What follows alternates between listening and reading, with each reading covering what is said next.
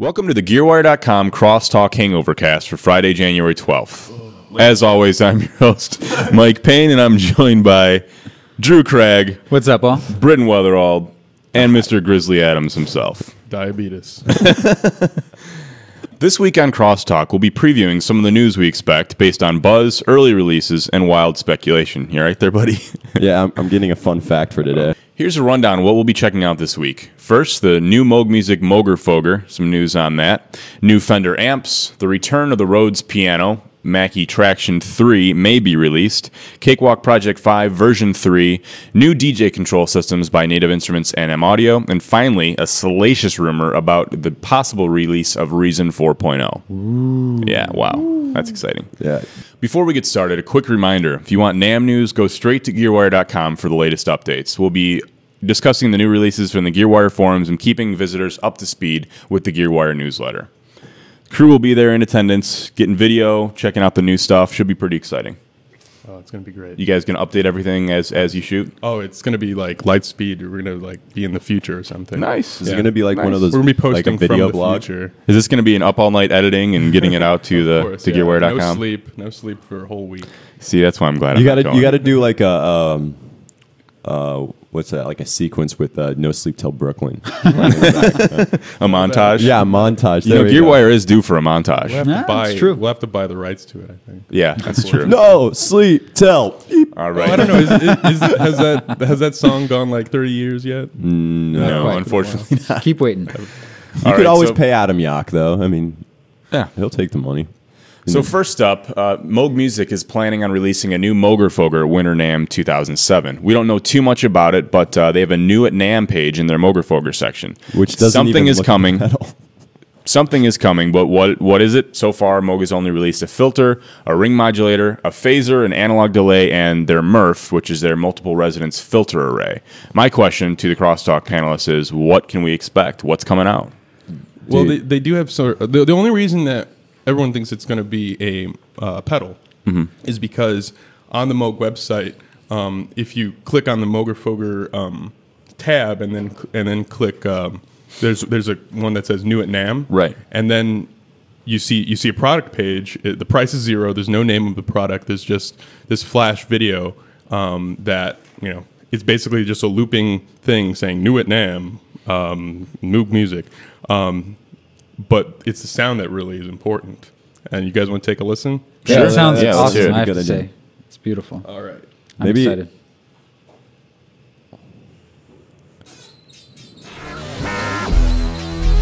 Wow.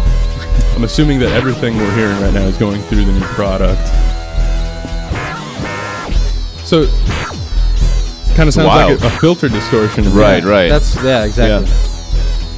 So, all right. That's enough of Wow, that. that's really wild. Yeah. Yeah.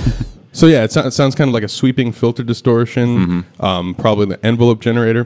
Thing I'm interested in is since this is the first pedal That's like a really synthy sound. Yeah, it yeah, is. but it sounded like guitars. Yeah. I'm pretty sure. It There's a sounded couple like dive bombs in there, I guitars think. going through. Dude, I There's don't like, know. damn. I mean, Exactly. If the whole design behind these Moogerfooger pedals is basically that they can work together, and Yep. they're each sort of like part, like a piece. They're like each kind of like a panel on a analog synth or something like that. He treats it like a modular synth, and each little well, pedal there's is that a panel. They just discontinued it, the CV mixer, Yeah, there's also that. But I'm just wondering if. which is for all. If now they're going to start releasing things that have multiple things, like a filter distortion with Right. an envelope generator. Right. That would And- kind of piss me off, though. Really? I think that would ruin the whole thing that they've like just built up to. That would Yeah. Excuse me, but that would bastardize his name. I'd be pissed.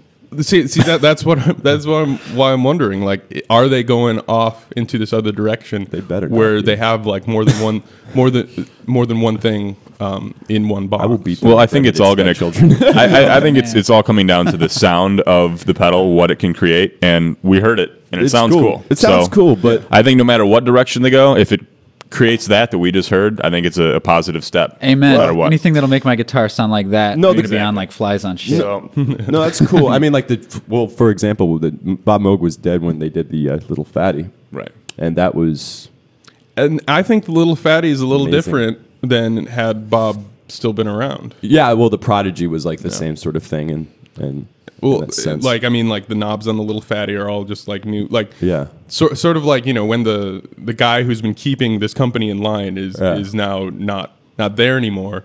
Like, where's the company going to go? And maybe it's going to branch off a little bit. I think they're definitely getting into that more affordable realm. That would be cool if this were something a little bit more affordable, but still up to the quality of Moog stuff, like kind of like Little Fatty. Exactly. But I mean, that's still pretty expensive stuff. Well, in about a week we'll find out. Yeah, Yeah. So should be cool. Oh, we gotta Yep. move on, don't you? That's what you're doing to us. You're like, Exactly. move on. I'm like, I can talk about this all day. I love Moog. I love Moog electronics. all right. Additionally, Fender will be showing their new amps at Winter NAMM. Fender has recreated its 57 Deluxe amp into a new production model. The 57 Deluxe is a 12-watt, 12-inch speaker amp, hand-built one by one at Fender's factory in California. Supposedly, the street price on this amp is about $17.99. Kind of pricey. But what do you guys think about the 57 Deluxe? Yes. I think it's pretty psyched. awesome. Yeah? Really This psyched about it. this was actually leaked, and we have pictures. Let's check it out. This was leaked on the Gear page. Is where I saw it. Was linked on the Gear. I'm sorry, leaked on the Gear page is where I saw it. Okay. And this is Sexy this is tweed. form. Yeah. Yeah, I mean, like the 57 Deluxe is a Got- tweed amp. Jensen speaker. Yeah, well, That's probably very similar to the Twin Reverb reissue. I really hope that they do the. I really wish they did the Weber one, the Weber Blue Dog ceramic coils. I think they sound better, but that's just me. I'm a vintage 30 guy myself. Yeah, But I mean, of course, these are just leaked pictures. It doesn't necessarily mean that it's going to have a Jensen speaker in there. True. Well, if they do Jensen's, that's better than their normal coils. Oh, for this price and Yeah. like a hand-built amp, I'm sure they're not going to skimp on the speaker. They better I'm not. sure it'll be nice. If it's those Jensens, like similar to the ones in the Twin Reverb, Did you like the reissue? I know this is kind of off topic, but like this is something that we got to take into account for the 57. Do you like the reissue? For my money, I'm not going to buy a Twin, Yeah. or any amp like a Twin, just because I prefer to have some distortion before exploding the room with volume. Yeah. Volume. Well, I have a Music Man, so like Nice.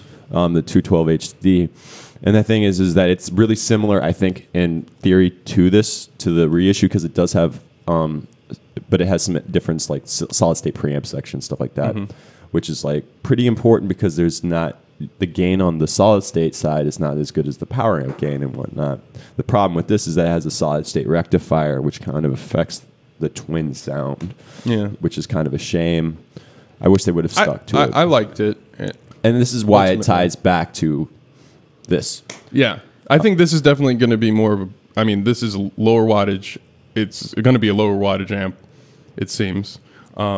So hopefully it'll break up easier. I'm sure it'll be nice. I'm really happy with what Fender's been doing. The Princeton recording amp, just making quality stuff. That's real cool.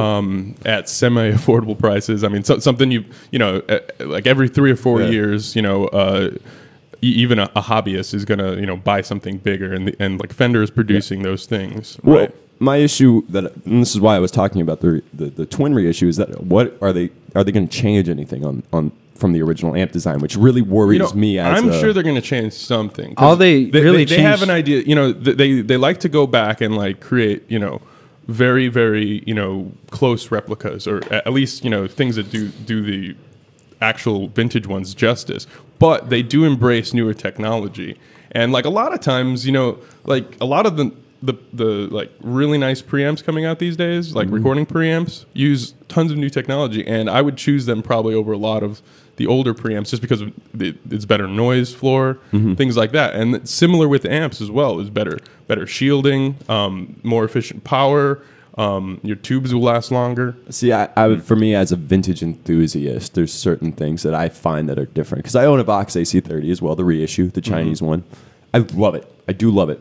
I think it's a great amp, but it's weird because it does have different things and different qualities that don't make it the same as a vintage AC30, such as, Yeah, adding reverb. I've played the AC30 and the AC15 as well, the reissues, and I've played older amps. I've never played an old Vox amp, but I played I have played a lot of old amps, and for some reason, just the new Vox amps don't really do it for me.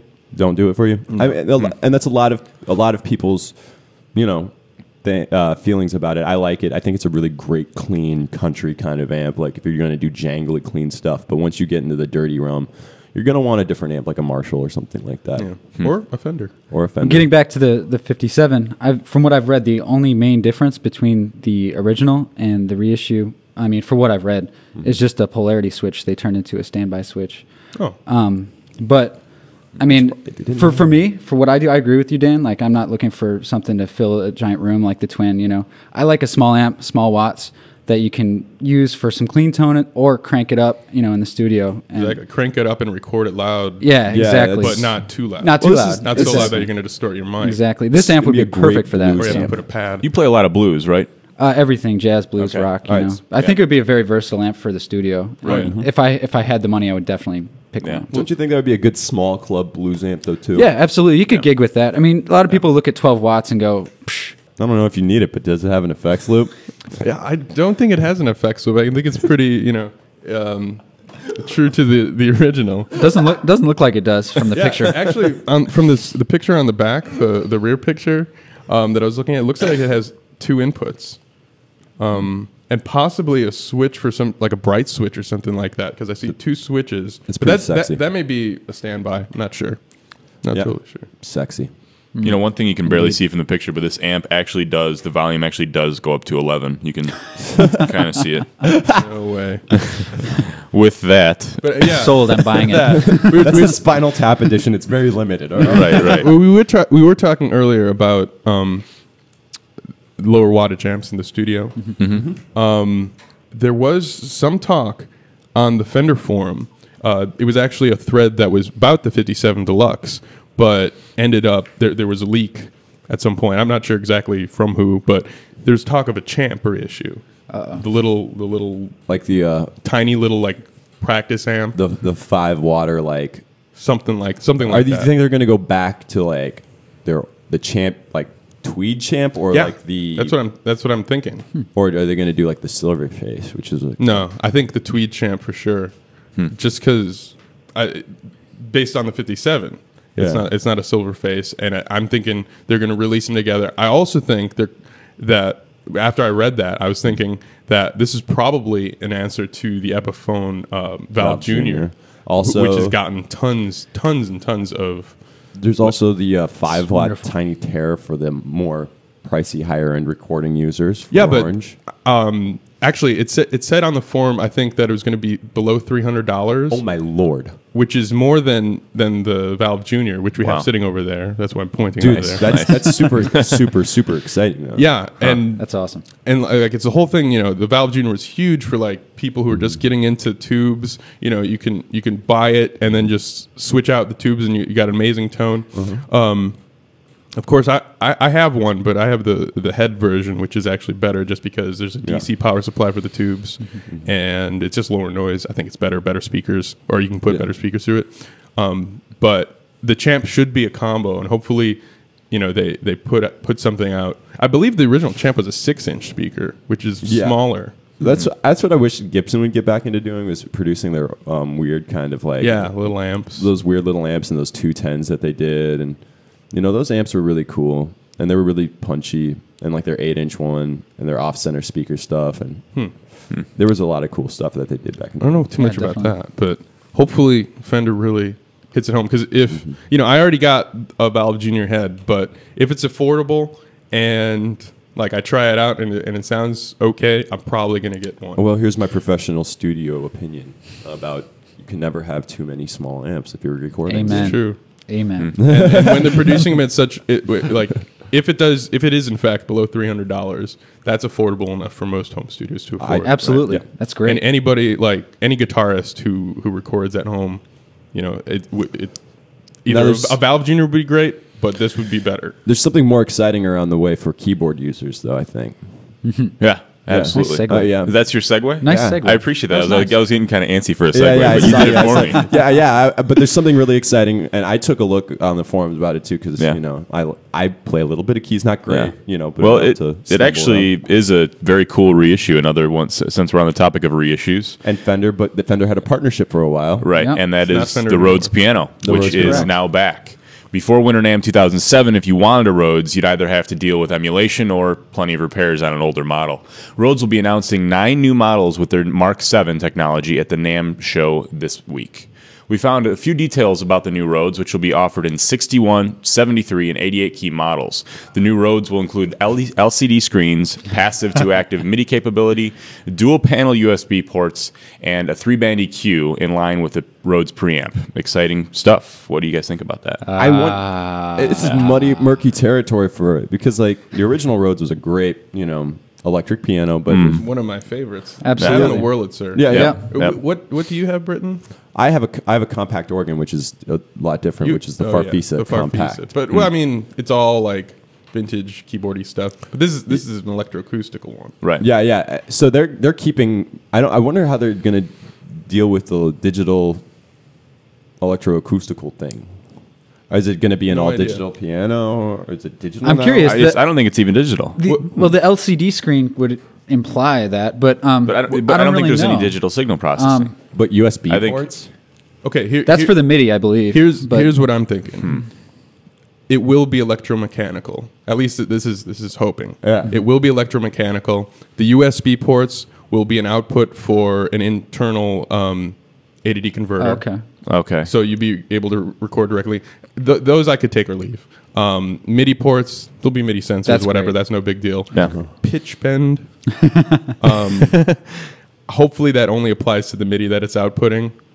The LCD screen, what I'm thinking is that there will be presets, Right. but these will be mechanical presets, and I'm hoping that there will be little servo motors that control like the tines a little bit. You can move them up, make them a little more bell-like. Yeah. Because back in the day, people would open it up, take their soldering gun, and start messing with their either they wanted to give it more attack, or wanted to smooth out the sound a little bit.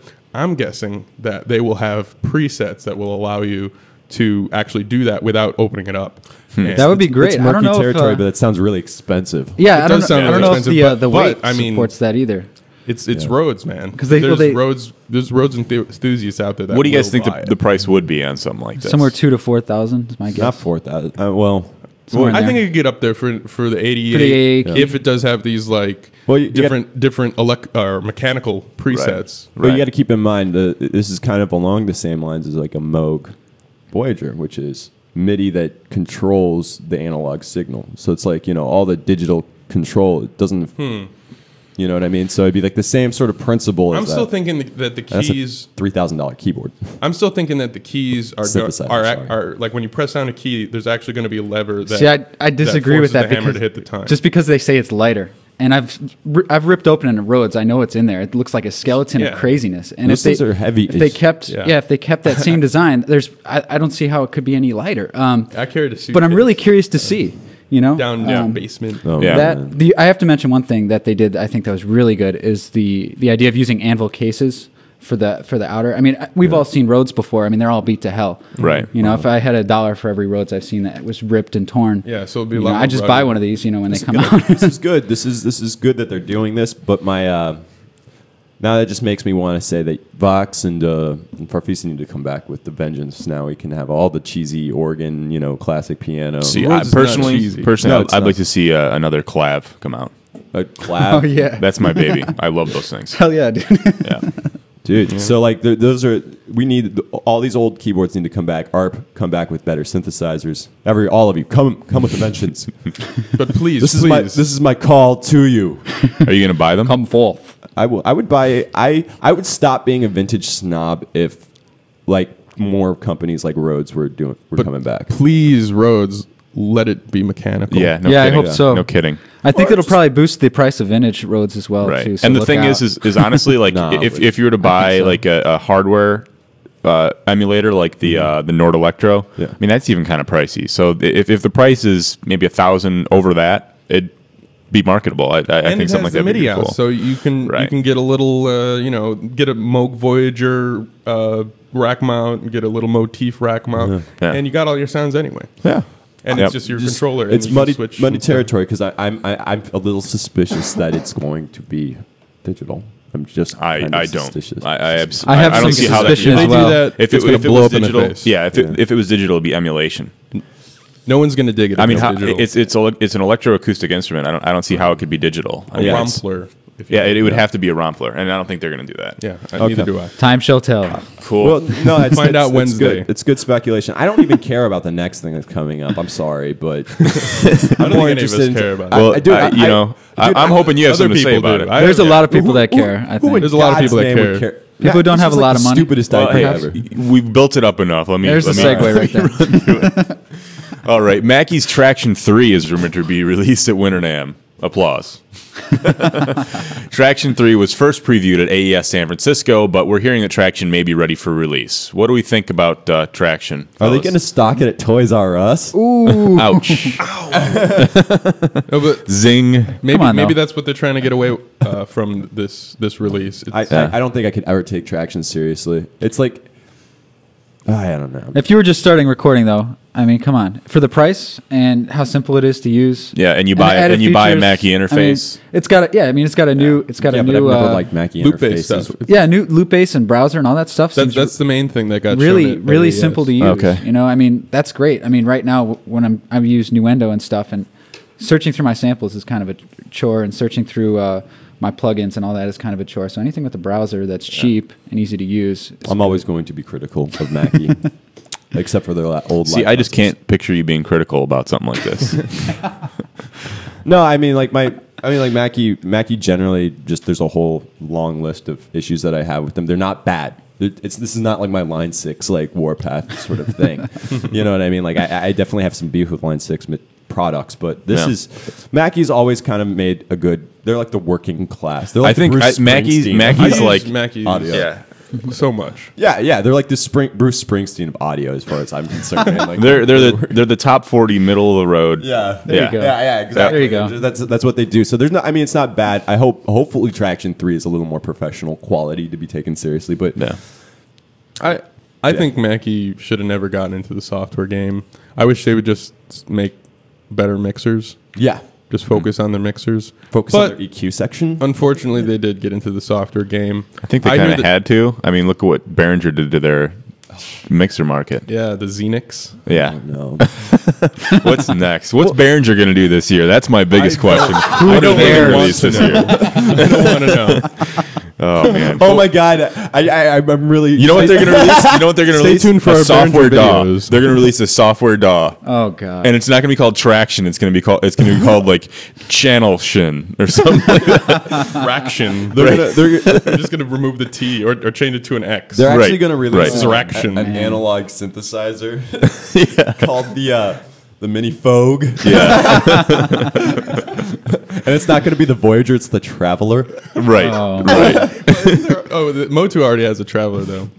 Sorry to kill Lawsuit that. pending already. I mean, like this. Yeah. I picture. Here's my prediction for Behringer, Phonic, and any other company of the like. I picture pending lawsuits and lots of ripoffs and lots of lawyer bills for all of them. And lots of money for Behringer. Unfortunately. I mean, like, yeah, it's unfortunate, but like, yeah, they totally messed with Mackie completely.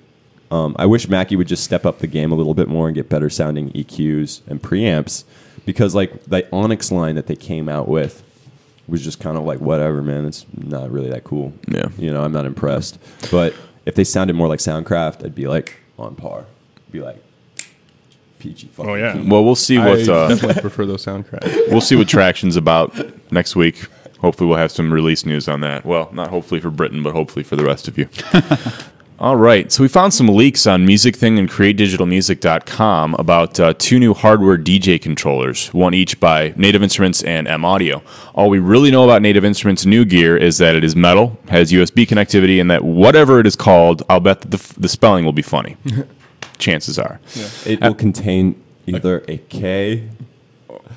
Well, I don't know. Massive didn't have anything funny in it. That's true. That's true. Wow, that's a first for Native Instruments. they're running out of K words. Right.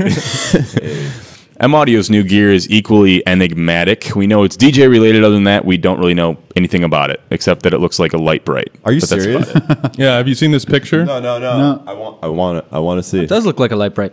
Yeah, it sure does. Yeah. But yeah, I did a little bit of snooping for the M Audio thing, and I just kind of connected a few things together. The M Audio, M Audio, the company, is having a release, like a press thing, like they did with Torque and their Synchroscience line. They have a big thing for Torque on the first day of NAMM, and then you put this together with this leaked picture, so they're going to have a controller too. So I'm guessing there's going to be this controller to control Torque. Obviously, I mean, it's not really that that much thought put into that. That just gave me a great idea for a synthesizer that works like a light bright. You just like, oh, that'd be cool. That'd be cool. Like the Matrix, sequencer? and you put it in. Yeah. Step sequencer. That'd be cool. It's like a light bright, so you could actually do your face. And Thanks for the idea, M Audio. See what the sequence would sound like. That's a good idea, actually. Hey, that's copyright. It's mine. Well, this NI DJ controller, the only thing I probably could add to that is it's going to have its core knobs, the little knob encoders that are more accurate than MIDI. Cool. And it'll probably be speaking to Tractor. Cool. With the K. Tractor is awesome, though.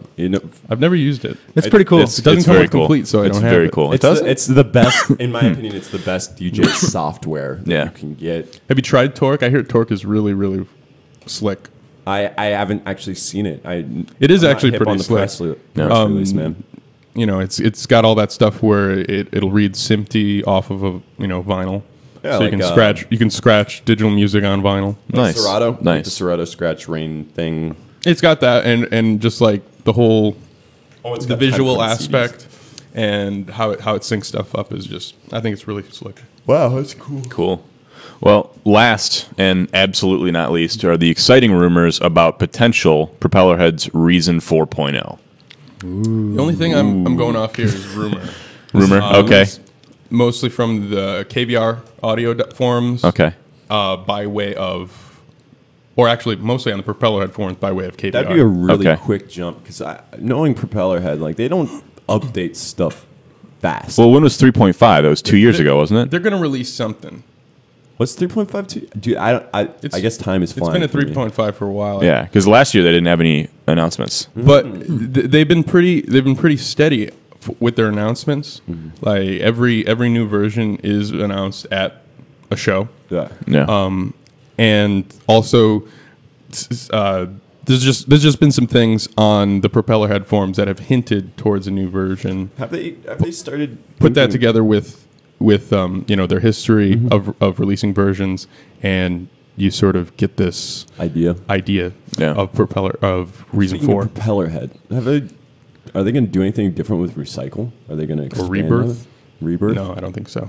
It's a bad. I think that I think they need to integrate Recycle into Reason and just. That would be very cool. I think beyond that, I think that the only thing they could really do to make 4 just out of this world amazing is allow multi-channel recording. See, that's the big thing. Is that what people are saying? I don't think they're going to do that. No, because that would completely change what Reason is. But the thing Reason is a synth and effect rack. Yeah. If that was the alternative to that for Reason would be being able to just sample right into it, like directly. See, that's what I'm saying. If they just make if they make it into a tracker, I don't think they're going to do that. I think it's a bad idea. That is part of that is part of what people want. Why? I mean, like the beautiful thing about Reason is that it is a synth sequencer that's so like intuitive and great to use, and then you can sync it up with your favorite DAW. See, that's nice. Right. Rewire is great. Brilliant. Because like I'm like, oh man, I hate software, plugins. I'd rather just use Reason, and then I can use it with Pro Tools, and I can get all the benefits of doing my tracking in Pro Tools, and I can get all the ease and intuitiveness of Reason. What they should do is they should include Recycle, which is not a recording sampler, but it's a sampler that you just cut samples in directly, and that would make it out of this world amazing. Yeah. That's the hardest part is getting samples into Reason. Well, that's exciting. Hopefully, we may hear. I'm hoping instead of a tracker, they get a lot more refills included with it. They update the sampler and maybe another synth. Yeah. I think more analog, like the more the analog modeling, sort of like what Massive has done is sort of hybridize instead of just having Tractor and what's the other, or not Tractor, Subtractor, and what's the other one? Maelstrom. Instead of just having those two, I think I would like to see another synth. I'd like Reason. To, honestly, just a personal thing. I'd like to see them do like some SID emulation, like with That'd be cool. well, because Electron. This is kind of personal news for me. Like Electron, the synth manufacturer, stopped making the SID station, which was a 4 SID chip synthesizer, and they just discontinued it. And nobody's gonna take the ball on that one. Well, there is QuadraSID, which is the software one. We actually ran into that on an earlier episode. Yeah, that's right. Remember when you said you would go nuts if someone made a SID emulator, and then someone emailed us saying, "Hey, QuadraSID." Yeah. Oh So yeah, we keep that didn't in get to mind. see it though. No, we did. Well, it's not a free synth. Ah. It's you have to pay for it, but it's supposed to be a great. I haven't had a chance to try it. Well, if they did something like that, I'd be very pleased with Propellerhead. QuadraSID is a great alternative, evidently. I'm an idiot. Thank you. I don't even remember that. I'd like That's what to see, happens when you drink, kids. You Right. lose your memory. Right. I'd like Welcome to see the Hangover Propellerhead, Cast. be able to do VST instruments within reason. That would be. That cool would be too. really Yeah, that would be. Yeah. I couldn't see him opening it up though. No, I don't want them to open up. I really don't. I like them the way they are. More emulators like TB303s, Profits, and stuff like that. I could see how that would really, really make it better because their sequencer I like, and being able to run VSTs in that sequencer, I would like that. Yeah, that's pretty cool. I would actually create a But really, probably won't happen. I don't see that. it's a really interesting kind of thing. Like We can you get dream. all your VST software since going through Reason, and then you dump it into like something like Sonar QAs or whatever. It would make sense, but that's kind of what like Sonar Project 5, and they're actually probably going to be they are going to be releasing version I think 1 or 2.5 or something like that. How about we just come up with something called Build a Synth, where it's just like a really easy kind of way to create your own Kind of synthesizers. like synth maker Yeah, and then makes Yeah. it a VST. or synth edit. I mean, Well, they had what was that? Native Instruments, their first synth. Contact. Whoa. Reactor. Reactor, yeah. Jeez. that was the one Reactor with the K. Wow. Yeah, with a K. But yeah, where it all that's started. a modular environment. Yeah, that's pretty much what that is. No, I mean like, but you actually do it kind of like, those like Dreamweaver software, where you Yeah. can make a web page easy. You just do, it's like some software like that, and then your end result is an interfaced Okay. plugin. Gotcha. So like That'd be cool as hell. a way more Like a simple, easy. like a what you reactor. see is what you get synth builder. Yeah, like you, Gotcha. you take, you got options about what you want it to do, and Yeah. a full list, and then you can pick your GUI That sounds great. and stuff like Cool. that, and then you got your end result is your own I personalized think software. I think set. if Propeller had added a new synth and it was something like a modular environment, I think they'd do a really good job of it. Yeah. Oh, like if it was like a modular, A modular emulator synth inside of Reason. I think they do a good job. Maybe it'll happen. I don't know. That's completely That'd be amazing. off in the ether. All right. All right. Anyways, Listen up, Propellerhead. hey, that other idea I have is also copyrighted, so May not be used without permission. Of He doesn't have a lawyer. No worries. I have lots of lawyers, and I need money. That concludes the Gearwire Crosstalk podcast for Friday, January 12th. The Gearwire crew will be at NAMM next week, so you won't see a podcast, but you'll see plenty of updates and video from NAMM throughout the week. Thanks for listening and viewing. We will see you guys soon.